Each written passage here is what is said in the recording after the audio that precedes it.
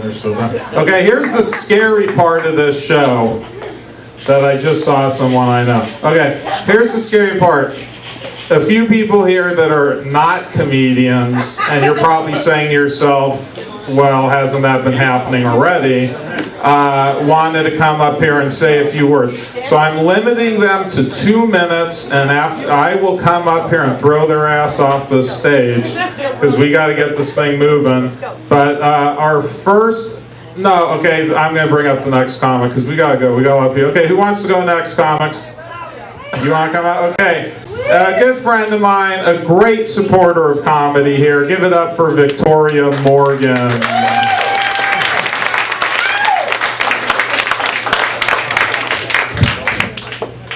Hey, and let's give it up for John, the birthday boy. As he told you, I'm not a comic, I'm a comic supporter. And I'm doing a favor to a good friend of John's.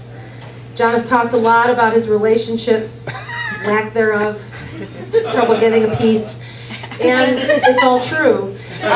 John does have a lovely ex-girlfriend, now engaged to a new wonderful man, Helene, here in the audience. Give it up for Helene. And that is how nice Helene is as compared to John. John would send an invitation to his ex-girlfriend to come to his birthday party right after she got engaged. And she is here to celebrate today. And what she, yeah, give it up for Helene. Thank you. What she wants everybody to know about John is he had a pretty poor game with the women. That's not surprising, if you all know John as we do. And John's pickup line when he met Helene was, "You look as desperate as I do. Want to go out?" And that started their wonderful romance. And John has talked a lot about being Jewish and made a few insinuations about the Jewish culture, and I'm down with the Jewish culture. I'm a Unitarian Universalist, and we're down with all the different cultures, as you know. And John is a little frugal. Let's say he's a little frugal, but he did show out one time and take Helene on a beautiful cruise. You remember that, Helene? It was an awesome cruise. I heard about it. And in fact, that was the only time that their bed was a-rockin'. I'm serious. And speaking of John's small penis, yeah, it's very small. Smaller than his little finger that he showed you earlier, I'm sure, from what I've heard. John and Helene, tried to get it on a few times, and John's penis was so small, and I'm sure is so small, that Helene is the only female known to have had her hymen grow back in as a result of John's member. Okay? So, since I'm limited to a few minutes, I have to take orders from the boss. Thanks for coming out to wish him a happy birthday. Turn it back to the birthday guy. Thank you. All right, okay. She'll be here all week. Okay, our next comic, one of my favorite guys. He has been on Showtime. He's been on A&E. And if hilarity were wet cement, I would wait hours for him to get hard. Give it up for Chicago Steve Barkley. Winter in Chicago, you have no idea what the word cold is. Winters in Chicago are like...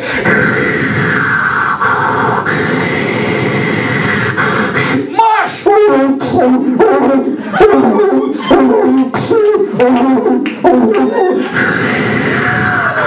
That's going from your bedroom to the bathroom. It is comic. I'm trying to think of how I'm going to intro you. I have a bunch of these clever ones, and I'm not gay. Not that there's anything wrong with the Kenny, but I just want to establish that right now. If smart comedy were a fish, I'd bone him till he's dry. Give it up for Jerry Goldstone. Of course, it's very pricey in San Francisco. It's kind of depressing. I have a little trick I use. When I use the ATM, I push the Spanish button, because my balance looks bigger in pesos. Comic, which one did I have for him? If hilarity were a walnut, I'd crack him open. Okay, you can't win them all. Give them up for Kevin Monroe. People talk back. My coworkers like, Kevin, you know those Jews, they like to save a lot of money. Like, all right, maybe they like to save money. I don't know. But I mean, is there an ethnic group that hates bargains? Some minority that's insulted by discounts. Like, is this a coupon? Motherfucker! Okay, our next comedian, I had a good one for her. What was it? Oh, if sexiness were an apple, I'd put her on a stick and pour caramel all over her. She's also listed in the Oakland City Guide as a fun thing to do. And last but not least, she was on Last Comic Standing. Give it up for Candy Chirilla. Yeah, Scranton is, it's not fun at all. It's like, there's nothing there. It's a repressed old mining town. It's a good place to get drunk and die, basically. Yeah. It's like Modesto with snow. Don't bring any presents. I just had to, because you know he's just recently made a trip to Europe, and he went to Amsterdam, where they had things more than the red light district. They have other things there. And I know that since he's back, I wanted to bring him some weed. Thank you, Pat. And for reference, in Amsterdam, they have what are called space cakes. And if you want to know how they tasted, you can ask my brother. He's right over there. They're great.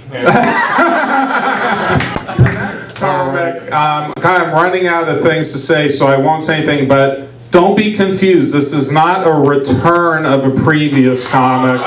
He's totally different, and his name is Marvin Deloach Jr. Crazy shit too. Stevie Wonder.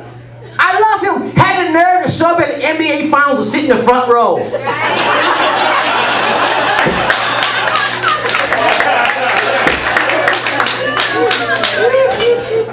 For what? He just took on somebody's seat. Who really could see that damn game? And I felt sorry for the person sitting next to Stevie. What happened? Stevie, I'm trying to watch the game, man. I didn't spend $1,000 sitting in the front row to explain shit to your ass every 5 minutes. Before I go, I just want to sing a song to John DeKoven. Because it's his special birthday.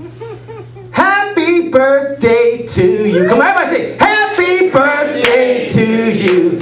Happy birthday to you. Happy birthday to you. Happy birthday to you. Happy birthday to you. Happy birthday.